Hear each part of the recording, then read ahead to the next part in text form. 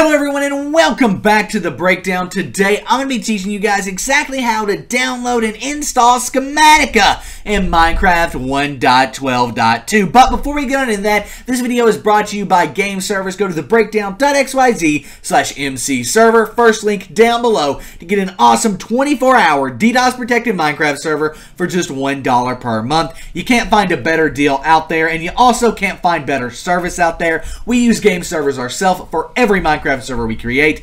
It is incredible and we love them. Again, that's the breakdown.xyz/MC server, first link down below. Now, how do we download and install Schematica? Well, first, we need to get Forge. To do that, go to the second link down below, the breakdown.xyz/Forge, and scroll down until you see the big green download Forge button right there. Click that and it will take us off to files.minecraftforge.net, where we can see Minecraft 1.12.2 right here. That's the version we want to download. If yours doesn't say Minecraft 1.12.2, no worries. Just find it over here on the side and click on it, and then it'll say 1.12.2 there. Once it says that, we're good to go under Download Latest and click Installer.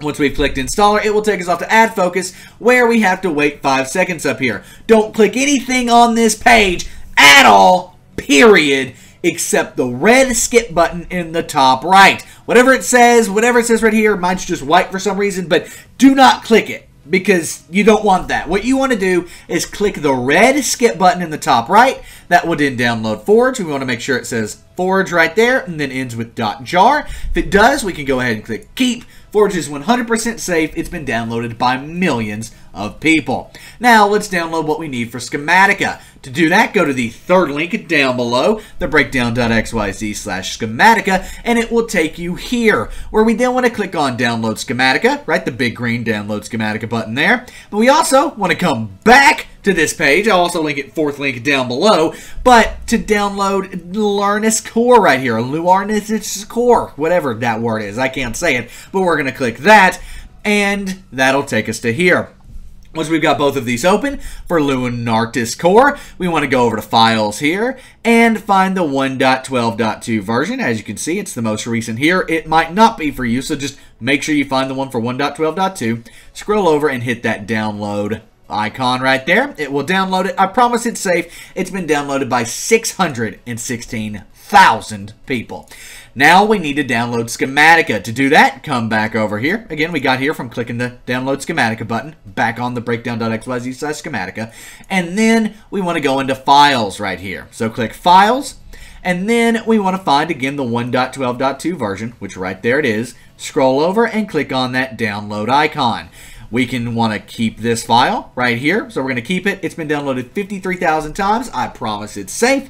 And now we can minimize our browser to our desktop, where we have Forge, which apparently was downloaded already, or I downloaded it twice by accident. So there's Forge, and then there's LunatriusCore and Schematica right there. If these aren't on your desktop, no worries. Hit the Windows key on your keyboard and R at the exact same time, and then just type in Downloads, exactly like that, and hit Enter. They'll be here in your Downloads folder. Drag them to your desktop for ease of use.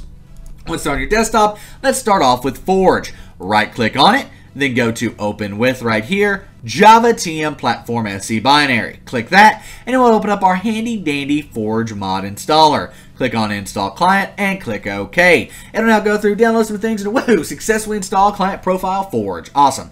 Click OK there, and now we can drag this to the side. We don't need that right now, or ever again. You can actually delete it.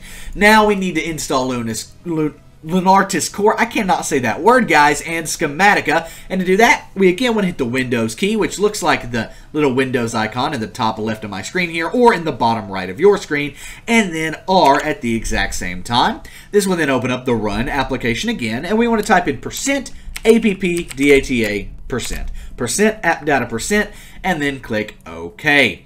It will then open up the roaming folder, where we then want to go into .minecraft, and then we should have a mods folder. But Nick, what if I don't have a mods folder? What do I do? Well, don't freak out. Calm down. It is okay. All we need to do is right-click down here, create a new folder, and title it mods, M-O-D-S, all lowercase, exactly like that. Then you want to open up your newly created mods folder.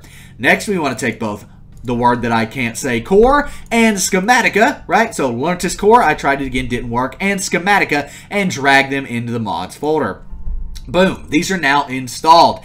If this has helped you out, guys, please be sure to like the video and subscribe to the channel. We're building a new channel here, so the subscription really does mean a lot. Now, we also want to open up the Minecraft launcher here. Once it's open, we want to come down here next to the play button, hit the little green arrow. It's going to open up this where we want to then click on the Forge profile. You should then be able to click play and have Schematica installed. If you don't, however, no worries. Just come over here to launch options in the Minecraft launcher and click on Forge. You then want to click on the drop-down box next to version and scroll all the way down to the bottom where you should have multiple Forge versions. You want to select the one for 1.12.2, and if you've got multiple ones like I do, select the one with the highest number on the end. So in my case, 2654 is a lot higher than 2611, so let's go with the 12654. It's the bigger number, it's the most recent version.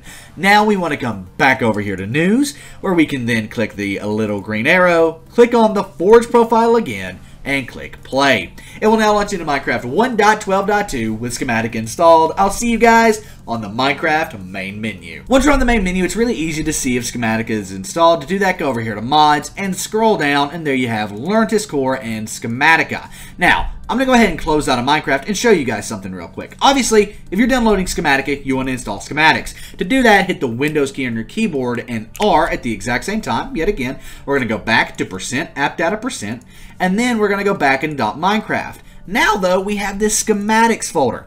This is where you're going to drag and drop your schematics, guys. And I'm going to have a link down below and on the place to go download those. So once you've downloaded one, just drag it into here and you'll be able to access it in Minecraft.